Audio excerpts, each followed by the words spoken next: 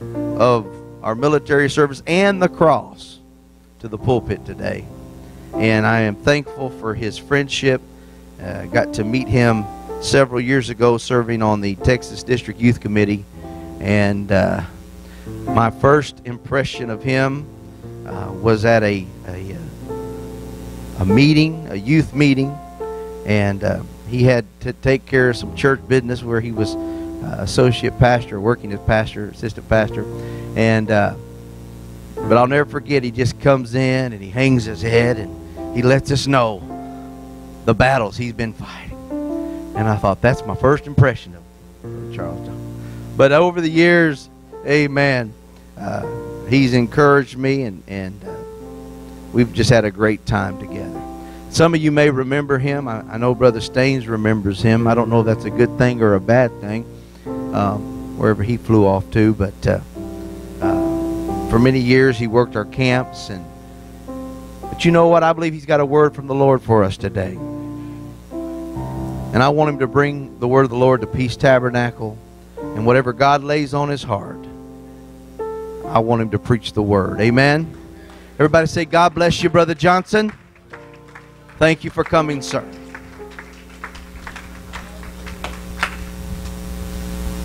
Good morning, and thank you for the privilege, Pastor and Sister Bumgarner, this wonderful church family, to our elders and leaders, and to all of the members, to our friends and guests today, and especially our veterans, those that are here in service, but those that have served and have gone on to meet the Lord, those that have paid the price for our country, but those that have also paid the price to bring us where we are today. We salute you. We honor you. Amen. God bless you. You may be seated.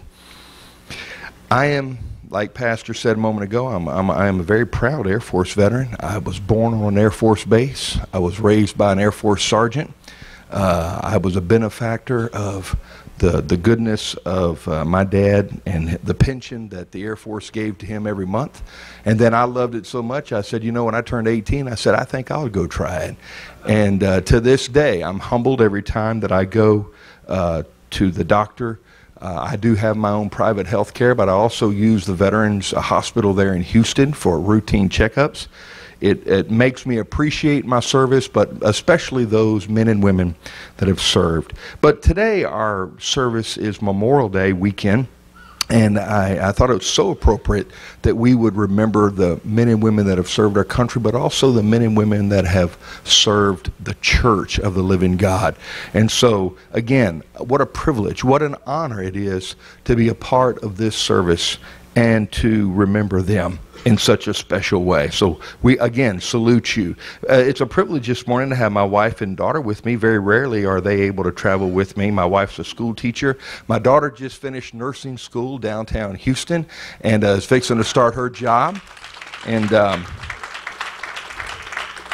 so our traveling days, I'm not saying are over. They're just limited to a degree, but I'm very proud of her, and I'm so thankful they could be with me this morning. And again, Pastor, thank you. Why don't we give Pastor and Sister Bumgarner a great big hand.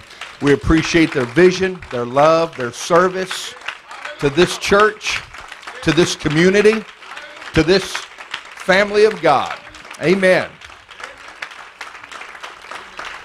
I'd like for you to remain standing. I want to preach this morning. I want to really tie into the theme here today.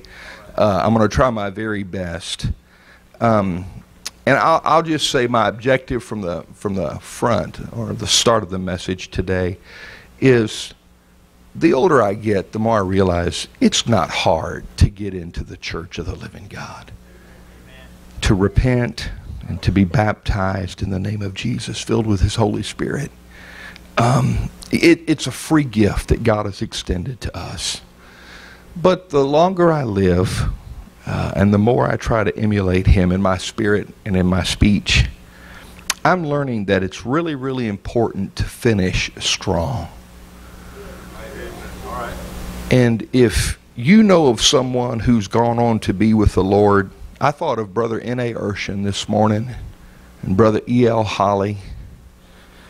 I thought of Sister Holly. I was preaching a revival in Lufkin, Pastor, and in her waning days, she was taking chemotherapy. I was preaching for Leon Wallace there in Lufkin. And Sister Holly, with the sentence of death on her life, was in the altar praying for young people. I've never forgotten that.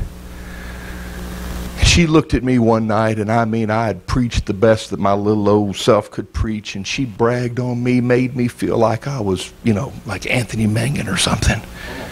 And she made me feel good about myself. And I thought about, Sister Kilgore. I thought about the Elder Kilgore and men of God and women of God that have spoken. I thought of Brother Mangun, G.A. Mangun, and his vision for missions. And an old evangelist this morning that I thought of, that Melody and I, when we were just kids and dating, and old Brother Givens, E.R. Givens, a prophet of God. He didn't get to face on a Pentecostal Herald, wasn't in the Texas Sentinel magazine, but his name was written in the Lamb's Book of Life. He was a prophet of God.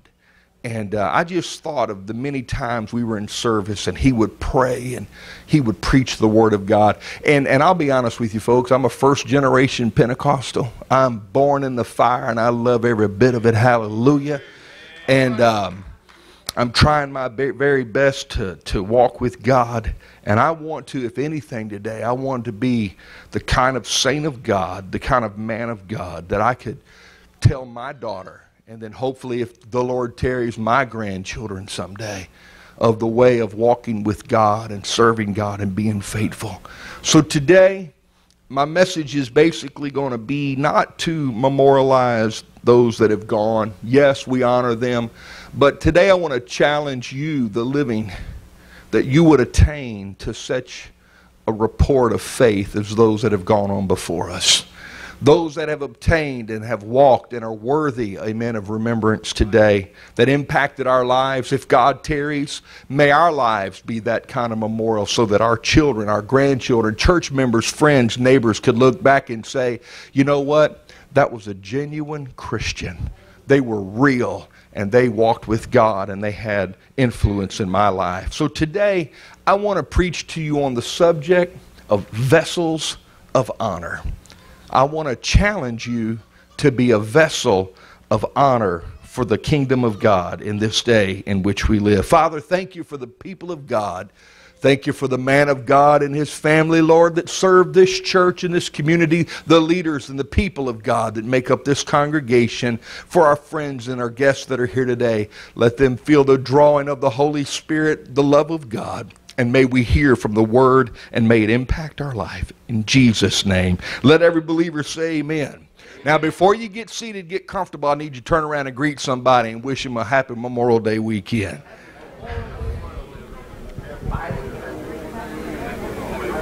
Amen. God bless you. You may be seated. We're looking forward to the fellowship after church today and hope to get to meet some of you and hear your testimony. There was a young woman one time going through a very severe time of testing in her life, and she talked to her mother and she said, "Mom, I really don't know what I'm going to do." And she began to cry and began to have a very heart-to-heart moment. And that mother said, "Hey, baby, let's go into the kitchen." And they got out 3 pots and they filled them with water. And she looked at her daughter. She said, "I'm going to teach you something about life." So they began to boil the water, and soon enough, Mom got out 3 ingredients. She got out some carrots, she got out some eggs, and she got out some coffee beans. And the water came to a boil, and Mom dropped the carrots in there, the egg in one, and then the coffee bean in another. And as time would pass, in just a few moments, the process of the heat took its toll, and Mom poured the water out, strained it, and put the carrots in a bowl, carefully dipped the egg out, and placed it in a bowl, and took the coffee and poured it in a cup. And the daughter just sitting there just wide-eyed like, "What in the world, Mom? You have flipped your lid. What's going on here?" And Mom looked at her and said, "Honey, you know, the pressures of life and trials and things that people go through, it changes them. And if you want to be, you could be like the carrot. You could be cold and unrelenting and stiff. But when you go through the fire, it can bring you out so soft and moldable and pliable. And it can also make you so soft it'll make you weak. Well, take the egg, for example.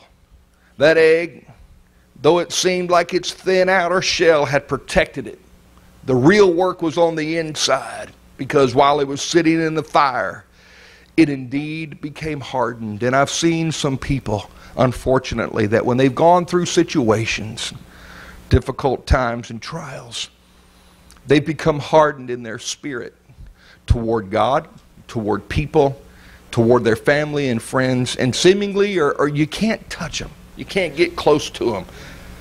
But then I've seen people that are like that coffee bean. The coffee bean, when it was placed in the water, that coffee bean changed its environment. It caused a fragrance and an aroma to fill the house that neither the carrot nor the egg was able to do. That coffee bean actually changed the water. The very circumstance that was supposed to bring pain. When the water got hot, the bean released its fragrance and flavor. And so today I ask you the question, if you're like the coffee bean, when things get bad, you get better. When things get hot and the situation around you begins to change and the hour is dark and the trail and the hounds of hell are knocking on your door, adversity is facing you and you don't know what to do, I ask you the question today, are you willing to elevate yourself to the next level? Are you willing to become happy? And are you willing to become dependent? And are you willing to say, God, not my will, but thy will, help me pass this test? Because you see, people that live for God 20 and 30 and 40 and 50 years, and that they have the victory. Then there's some people that go to church for 20 and 30 and 40 years, but they don't have the victory. I'm talking about people that walk with God. They've learned how to stand and go through the situations in life, and they've learned how to yield their spirit and say, God, whatever I'm going through, let it bring out the best in me.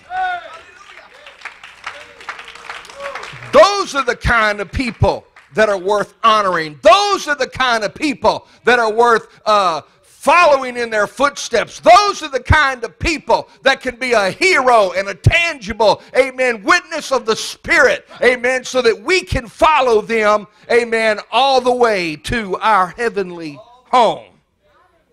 It's not how you start. It really is how you finish. And I just feel like there's a challenge in the Holy Ghost today.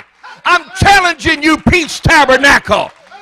I'm challenging you to run your race with grace and dignity and honor and serve God faithfully and finish strong. When I was in the military, one of the last official acts I had, I was an honor graduate from basic training. I went below the zone. I was promoted early, and I appreciated the benefit of it. I was a red rope in tech school, etc., and that means nothing. Marksman with an M16, I can hit it.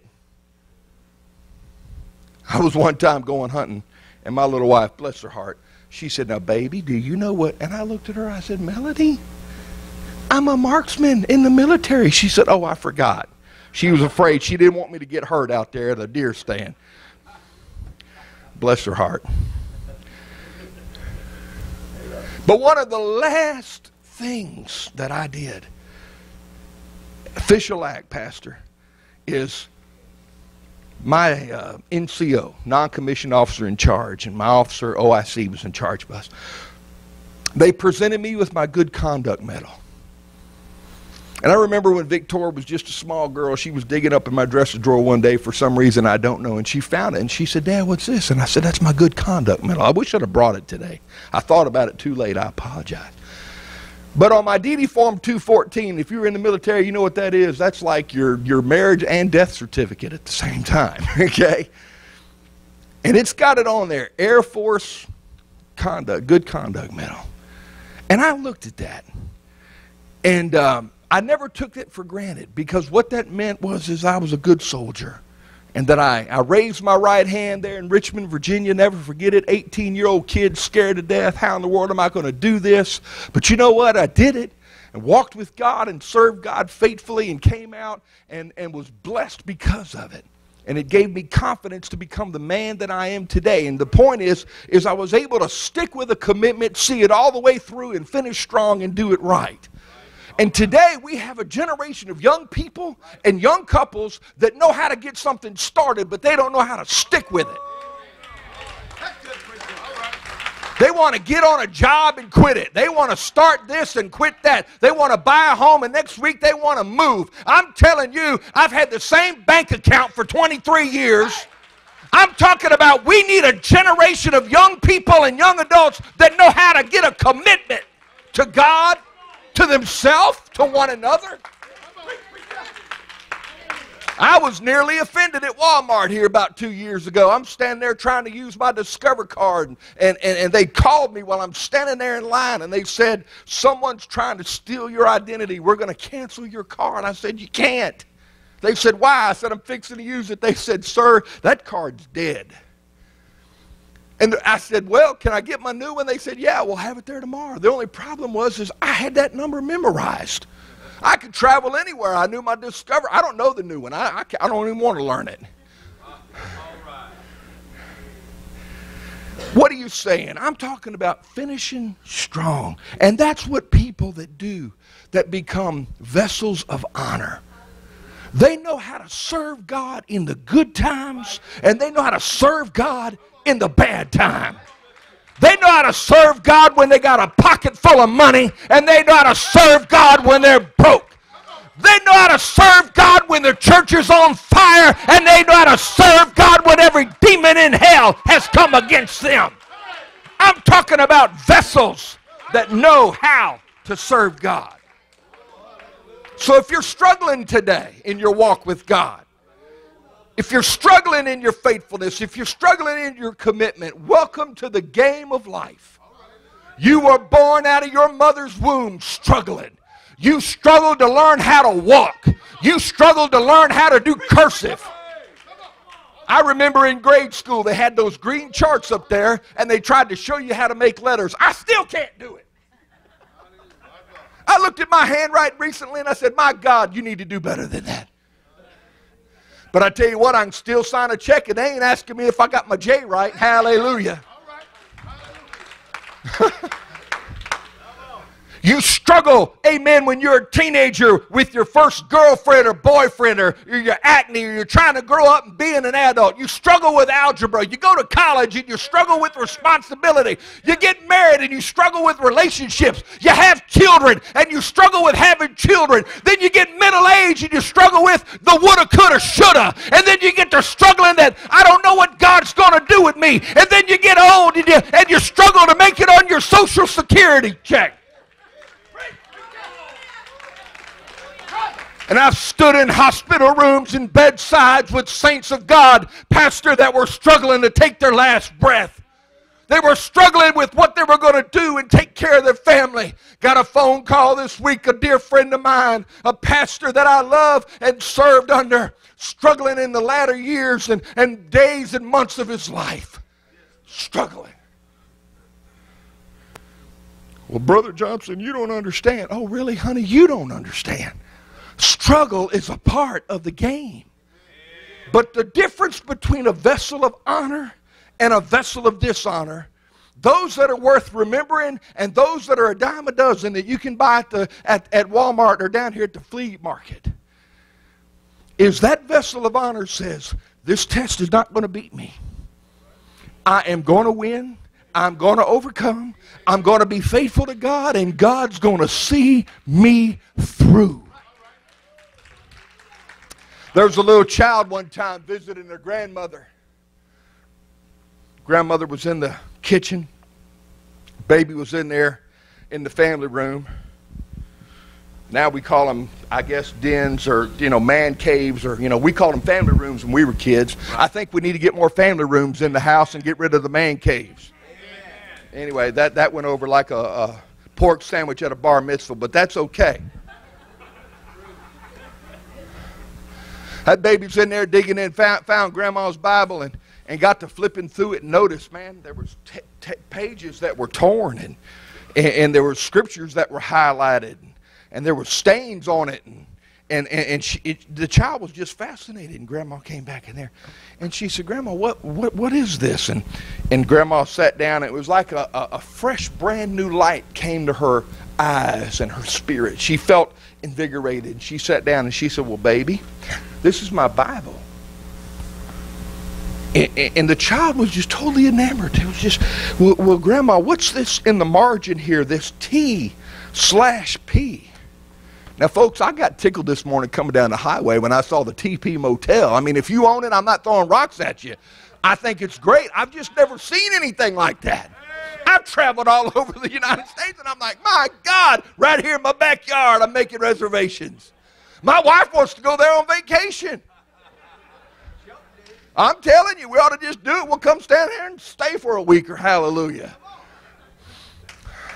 Then she got out of the car and said, my God, it's humid here. I said, well, honey, you're close to the coast, you know. But anyway, notice that TP and said, Grandma, what does that mean? She said, baby, that means that scripture there is tried and proven.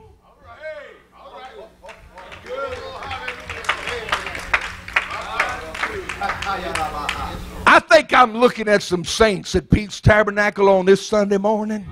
You're well on your way to being a vessel of honor.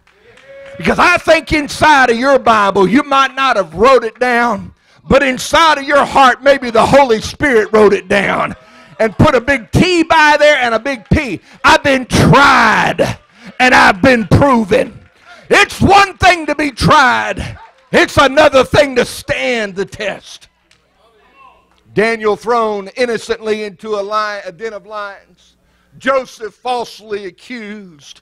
Numerous others, as Pastor mentioned moments ago, the hero and the father of our faith, the Lord Jesus Christ, innocently charged, falsely accused, but still tried and proven. What an object lesson today. I'd like to mention to you for a few moments, I wanted to mention the life of Abraham, how the Bible says that he was called of God to offer Isaac there on Mount Moriah. I've stood on that mount. It's there on that mount that they believe Solomon built the temple. It's there on that mount that David offered the sacrifice when the death angel stood with its sword drawn over Jerusalem. I've stood there and I've looked at it. Really, to be honest with you, it's really not that impressive.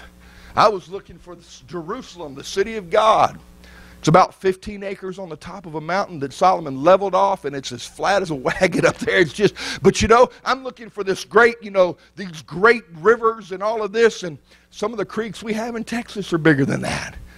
And so the geographical understanding is what blew me away, but the point of it is this was a place, a sacred place, where God called him to sacrifice.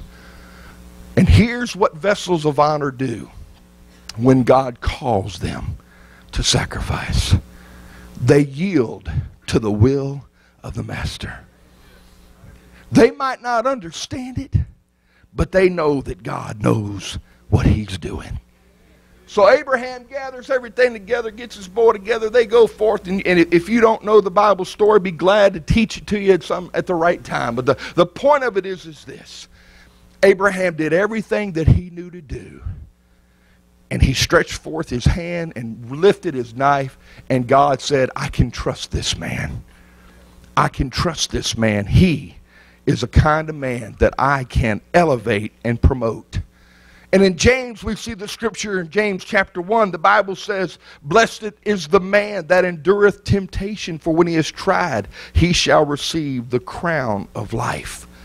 You see, most people fail when they go through circumstances and situations because they don't realize that at the end of it, God has a crown and a promotion for them in this life and in the world to come.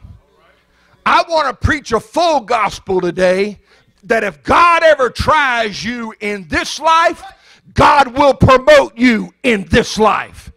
If God tries you in this life, He's going to elevate you, and everybody around you is going to see it because you've been faithful to God. But in those trials, I have seen people with 4 types of faith, is what the Bible says. Romans 12:3 mentions a measure of faith. Mark 4:4 talks about no faith. Matthew 16:8, little faith. But Matthew 8:10 says great faith. There's 4 kinds of faith, and I'm wondering who I'm preaching to today. I want to be that 4th kind, a man that has great faith in God.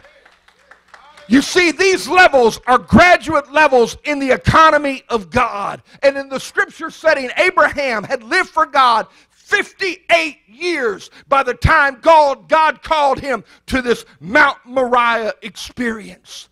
So I have found something with God. The older you get, the more experience you have with God, the greater the sacrifice, the greater the call, because God desires greatness in you, and it's going to come with a price. A teachable, humble, and obedient spirit.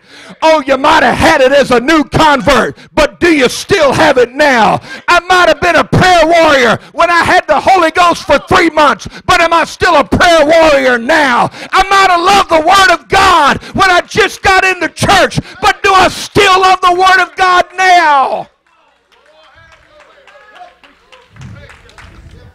You see, great nations consist of great people. And great churches consist of great people with great faith. We need great people at Peace Tabernacle. I don't care how much education you have. I don't care what your family business is. I want to know if you have great faith. I don't care what your resume is and how long you've done this. I just want to know, am I preaching to a group of people today that say, Brother Johnson, I'd like to be a person with great faith. I'd like to be the kind of vessel that God can test and God can prove. I'll never forget, I was 29 years old. 29, just a kid.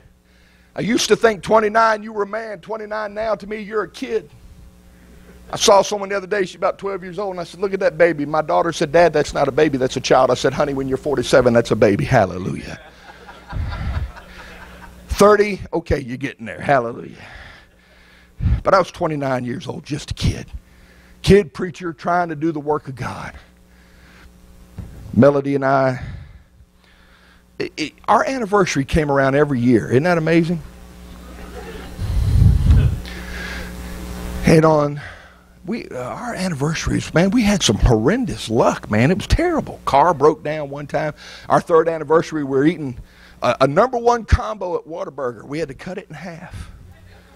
Both cars in the shop didn't have enough money to get them out. 23 years old. Then my daddy got sick and died on the day of our anniversary. And here I am now on our 9th anniversary, and I'm sitting in the doctor's office in Galveston, and the doctor looks at me and says, son, you have the worst case of lymphoma cancer I've ever seen in my life. And I looked at him, and I said, pardon me? I said, man, I thought I was on the dialysis ward. I wondered what those people were doing over in those chairs over there, wrapped up in blankets and had hats on. I said, man, they've made a mistake. They got me in the wrong place. And he said, no, we hadn't made a mistake. I knew I was in trouble, Pastor, when I was in the waiting area, and I know why they call it waiting area. Bless God. They ought to call it, I don't know maybe family room. I mean, because it ain't no waiting area. It's, it's not 20 minutes. It's like 15 hours. Anyway, I read everything, and I'm going through the book, and every symptom that was in that particular disease, I said, well, I got that. I mean, I got to going down. I mean, I was like nose diving going down, 29 years old. And he looked at me and said, you have lymphoma cancer. And my mind checked out. And I could see his mouth moving like this. I was in a daze. My ears were ringing, and his mouth was moving, and I came to when Melody squeezed my hand. I don't know what made her do it, but when she squeezed my hand, I felt strength go through my body. And I looked at him and I said, "Doctor," I said, "I'm going home." He said, "Son, you don't realize how sick you are." I said, "Sir, you don't realize how serious I am." I said, "You've scared me to death." See, I'd already been to the one doctor, and they diagnosed me with all this stuff. And I thought I was here, for, a second opinion, the one that says, no, they got it wrong. No, everything's fine, go home. But the first doctor scared me. Now the second doctor scared me, and I'm just sitting there. And I remember driving, and we got on that little ferry to go back to Beaumont. And I looked over at Melody, and I said, "Melody, I wish it was our 3rd anniversary again. Because 2 cars in the shop and no money is a whole lot easier than lymphoma, death sentence, cancer." Amen. I'll trade. Anyway, long story short, we went to God in prayer, people of God praying. I won't tell you all the details, but God miraculously healed my body.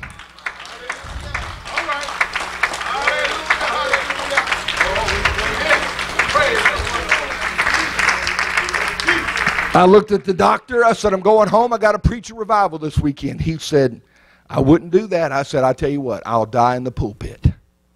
Now, you can call that ignorant or call it what you want to. I call it determination. I went to that pulpit that Friday night. I grabbed that microphone just like I did this morning, and somewhere in that preaching, God healed my body. I felt it.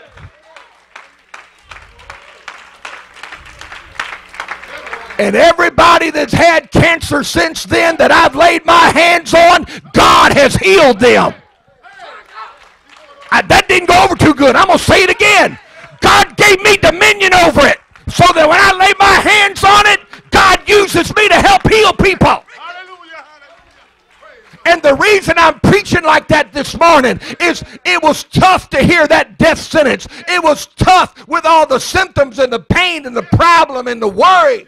But now I get to receive the glory and the honor and the benefit of having stood the test that God allowed to come to my life.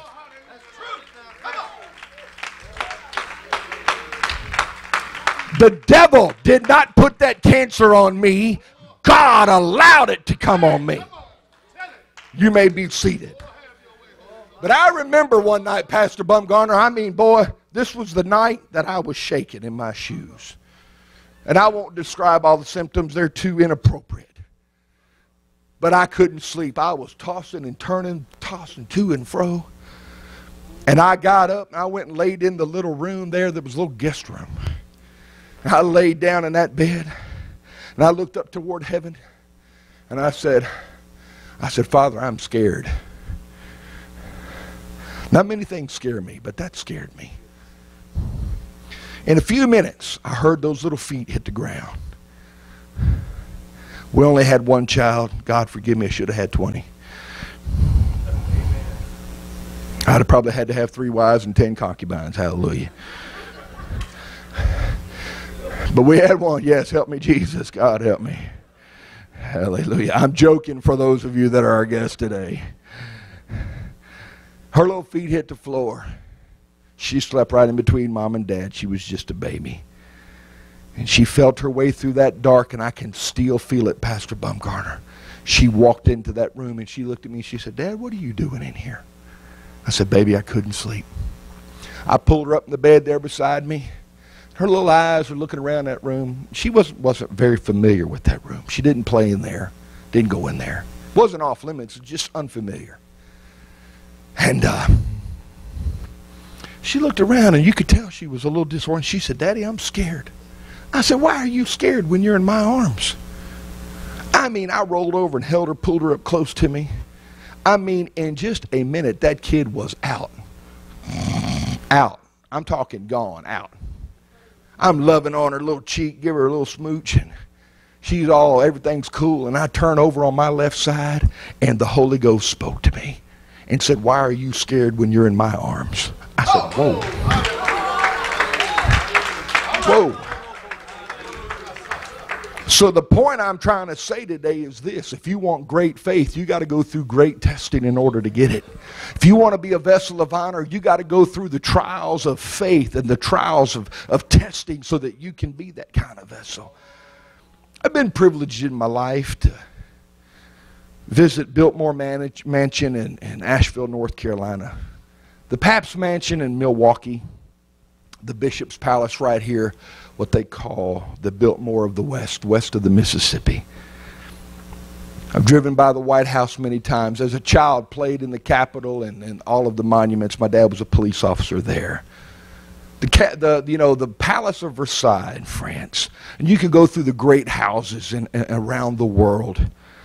But I promise you, if you ever look at a book of architecture or you ever study those particular venues, you do not walk up to those. I've been to Monticello, Mount Vernon there, our early American fathers, and many more other great places, and I'm sure you have as well. But you don't walk up to the outside of those houses and say, wow, what stucco. Isn't that beautiful? Check out those shingles. I mean, we're not enamored with shingles. We will look at the color and we will notice the landscape. But I tell you what defines a great house is the amenities that are on the inside of it. I don't pull up to a house and say, check out that slab. Isn't that a great slab? Isn't that sheetrock? Boy, it's just straight. No, you don't do that. It's the pieces of furniture that are in the house. It's the decoration, the decor, the amenities. Matter of fact, an empty house really has no glory. Real estate agents will tell you that empty houses are harder to sell than houses that are full. The emphasis then is on the furnishings, what makes the house beautiful. Maybe the missus, the mom, the mother, the wife of the house, and some of her arts and crafts. Maybe the kitchen. Maybe the different types of studies and etc. The types of paneling and the doors and the gems that are in the woodwork and the fireplaces. That's what they talk about on the tours. They don't look at you and say, you know, that pine there behind the wall that you can't see. They don't talk about that. It's the stuff that really doesn't matter. So I have a scripture today, Peace Tabernacle, and the Bible says this. The foundation of God stands sure, having this seal, the Lord knoweth them that are his, and let everyone that nameth the name of Christ depart from iniquity. But in a great house there are not only vessels of gold and of silver, but also of wood and earth, some to honor and some to dishonor. If a man therefore purge himself from these, he shall be a vessel of honor, sanctified, and meet for the master's use, and prepared for every good work. So today I'm preaching to you. What kind of vessel do you want to be? When I walked in here today and I felt the move of the Holy Ghost doing worship, I knew where that came from. Those are vessels of honor. And the worship that went up in this house, and the fragrance and the anointing and the aroma of the Holy Ghost. Hey, I've never been here before, but I'm like, whoa, I feel like I'm at home. Hallelujah. Because that doesn't just happen.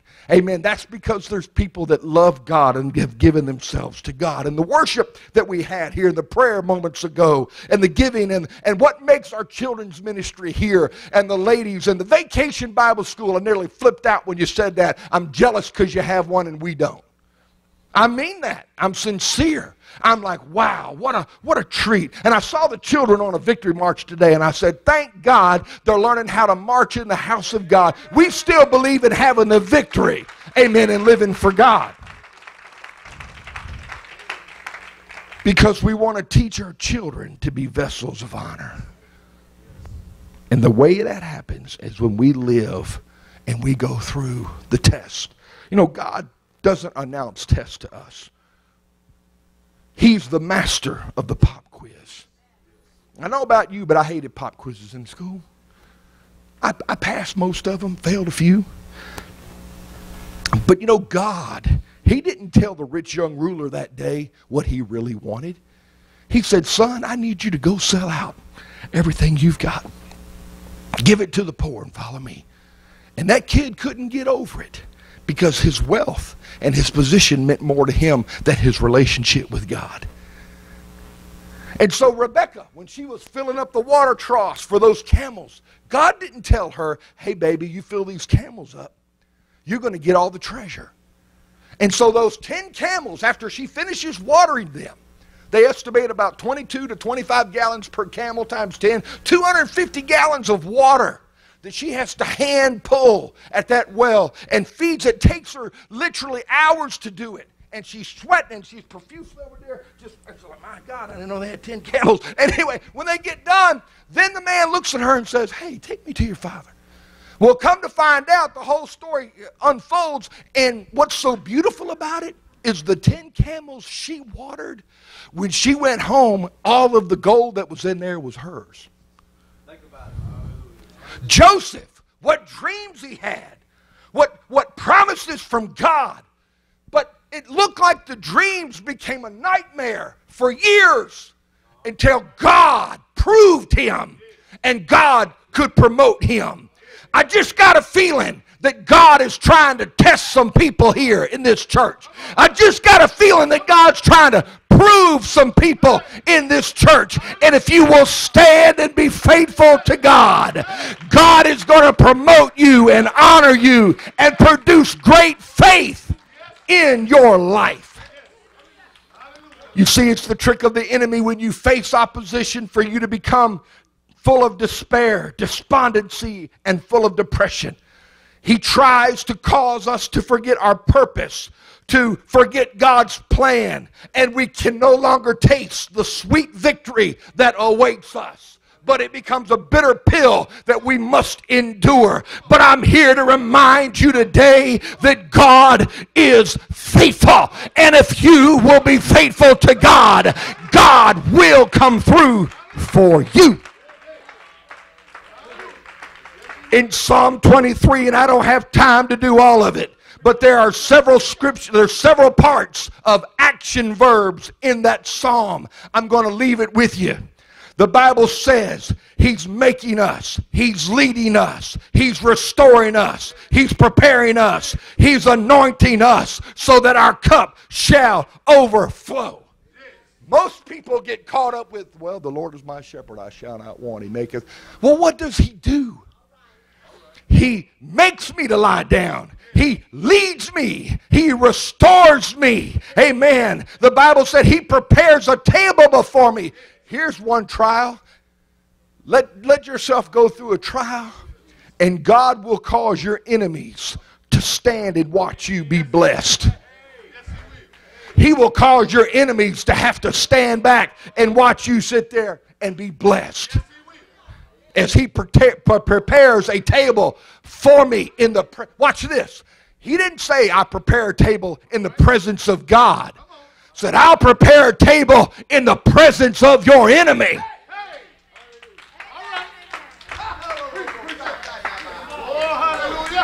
So, saint of God, go with me down the end of that particular path.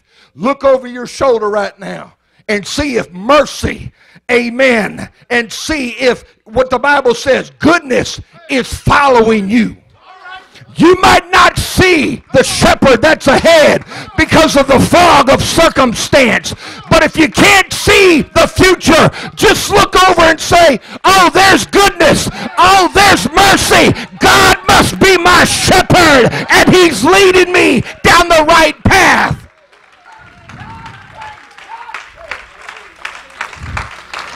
Well, Pastor, I can't see. Well, Pastor, I don't know. Hey, baby, you don't have to see. You don't have to know. All you have to do is trust Him.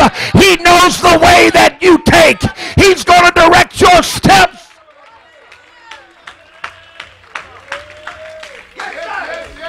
Well, I need an analytical proof, and well, baby, you in the wrong book, honey. Well, we need to do a financial analysis, and we need to do a probability study. Oh, okay. You treat God like that, He won't be around. I think the Bible says that we walk by faith and not by... Oh, isn't that amazing? It's not what I can see with these. It's what I can perceive with this. He knows the way that I take. He knows what's inside of me. David said, Lord, create in me a clean heart, renew a right spirit within me. Psalm 139, I read it yesterday. He said, search me, God. See if there's anything inside of me that's unclean and ungodly. God, search me. God, I want to be a vessel of honor. I want to be pure and righteous and holy. And God, if I will do my part, you'll do yours. You may be seated. In Genesis 12, Abraham's 75 years old. He builds an altar, calls on the name of the Lord, and backslides. He goes to Egypt. He goes back to the nightclub. Goes back to the world. The father of the faith. In Genesis 13, he checks out of Egypt, goes back to his first altar, and has to encounter domestic problems with the troubled young man in his life, his nephew. Genesis 14, Abraham learns to pay tithes. He breaks his nephew out of jail. That goofball kid's driving him nuts. See, you didn't know that. You thought it was just you, but no, Abraham had to deal with the same thing. Genesis 15, his prayer becomes more personal and intense. God calls Abram for a sacrifice and gives him detailed promises. Genesis 16, he's 86 years old. Oops, woman trouble. At 86, yes. Leave that alone. Genesis 17, 99 years old, 13 years after his oops. And God speaks to him and says, I want to give you covenant relationship. I'm going to remind you who you are. Abraham acts with immediate obedience. In just one more chapter, Genesis 18, he's now entertaining angels and intercedes for a lost nephew. That kid's still causing him problems. Genesis 19, he witnesses the tragedy of Sodom and Gomorrah. The wrath of God is poured out upon the disobedient, and Abraham learns to walk uprightly. Genesis 20, for some reason, he journeys south and gets a little cold again. Isn't that amazing? Genesis 21, 100 years old. God visits him. Isaac is born. Domestic problems come to a head 13 years later when Ishmael and his mother Hagar get into a fight and fuss with Sarah and Isaac. And then he's forced to pay child support and alimony. Well, baby, I really need you to leave. No, you got to leave. No, you're going to leave. Here's a bucket of water and some coins. And boots her. Yeah, the father of the faithful. Genesis 22. Some theologians believe Isaac is 17, some 33. Whatever the point. He's been living for God now for decades. And God says, Abraham, I'm going to try you. No. He said, Abraham, I want you to offer your sacrifice to me. Because see, your sacrifice is really God testing you. God's call for you to give and be obedient and love him is really God's test in your life to see if you'll be faithful. So here's 3 lessons that Abraham learned in the older years of his life. It's he was striving to be that vessel that God could use. Here's what you and I need to take from that story. That you cannot rest on your past experience of what God did 10, 20, 30, or 40 years ago. Number 2, it seems the older you get, the greater the sacrifice and the test. Lastly, but if you pass the test, God will reveal himself to you in a greater dimension, just like he did to Abraham when he said, I am Jehovah Jireh. I'm going to bless you. I'm going to multiply you. I'm going to give you victory over your enemies and make you an international witness of my glory. You see, revelation only comes when you pass the test of obedience. Revelation from God and deeper understanding comes when you pass the test. But without the test, you can't be proven. And without the test, you can't become a vessel of honor. Because vessels that are treasured and they're put on display and for the guests to look at and ooh and ah over, that define the house, they are the ones that have to stand the pressure and the test of time. They're valuable. They're precious. And so today, I hope you understand that my message for you, Peach Tabernacle, is that God wants to make you a vessel of honor so that your life can be memorable and it's worthy of a memorial. That you are now defining, amen, what the life of a true apostolic Christian should be. What a child with victory and walking with God should be. The scripture teaches us this, that the trying of our faith is more what? Precious than gold. Watch this. When gold is put into a fire, it diminishes because the dross is taken off and purity is revealed. But when faith is put into the fire, it multiplies. Faith never diminishes in the fire if you pass the test. It multiplies. It becomes exponential. Amen. It becomes where God takes it and takes just that mustard seed and creates a mountain. Amen. Where God takes that little bit of faith, like we used to sing when I was a new convert. Faith, faith, faith. Just a little bit of faith. You don't need a whole lot.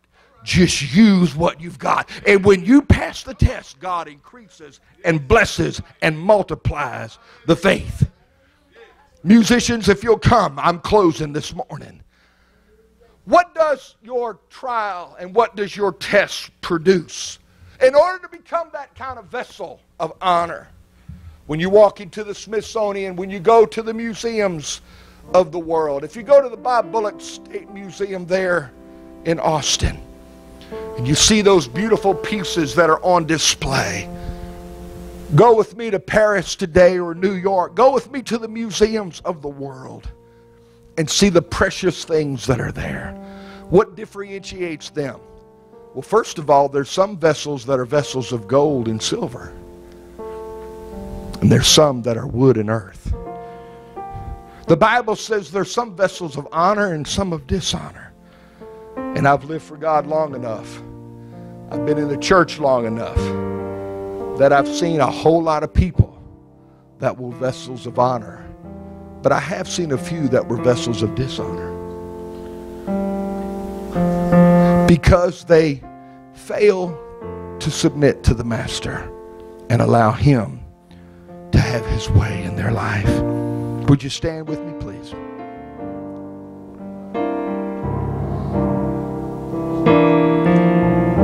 Just a few months ago, a scrap metal dealer from the Midwest purchased a piece of gold that he noticed had some precious stones in it at a sale. It cost him $14,000. And he was hurting so bad financially that he was taking that and buying that piece thinking that he would sell it for scrap. He was a scrap metal dealer. He knew the weight of it. He sensed the value of it. And he said, I can make, Brother Waddy, he said, I can make a quick $500 profit that'll keep me with some fuel this week. But after he bought it, he noticed it had some unique things about it, and he said, I better check this out. After research, and you can Google this, just don't do it right now. The prophet Google will verify that I'm preaching the truth. He found out that what he had was one of 8 Imperial Russian Fabergé eggs that was missing from the Tsar's private residence in Moscow, Russia. in the Midwest of the United States. You want to hear the rest of the story? He sold that $14,000 egg that was going to be scrapped. But when he found out what he really had, it was an undisclosed amount. The last one that sold in private auction went for an estimated $33 million. Well, Brother Johnson, how does that apply to me? I'm so glad you asked. I'm looking at some vessels of gold and silver here today. And the enemy wants to convince you that you're a scrap pile waiting to happen. You might as well throw in the towel and quit, and it's over. God's not going to come through from you. But here's the thing. I need you to understand that God's word today declares, amen, that he put something inside of you. The Bible said we have this treasure in earthen vessels. That God has put something precious inside of you, and that your faith and the trying of your faith is more valuable than gold. Your testimony and your faithfulness and your walk with God are more valuable, amen, than you can imagine. And that if you will hang in here and watch God work, he's going to elevate you, amen, and he's going to put you on display and show the world his great grace in your life. Oh, thank God. How many of you want to join me today and say, I want to be a vessel, amen, of honor. I want to live a life that's worth remembrance and memorialize it. Amen. Would you worship God with me right now? All across this house, would you lift your hands to God? In the name of Jesus. In the name of Jesus, I've learned to trust in Jesus. Oh, I've learned to trust in my God. Come on, somebody. Oh, yes, through it all.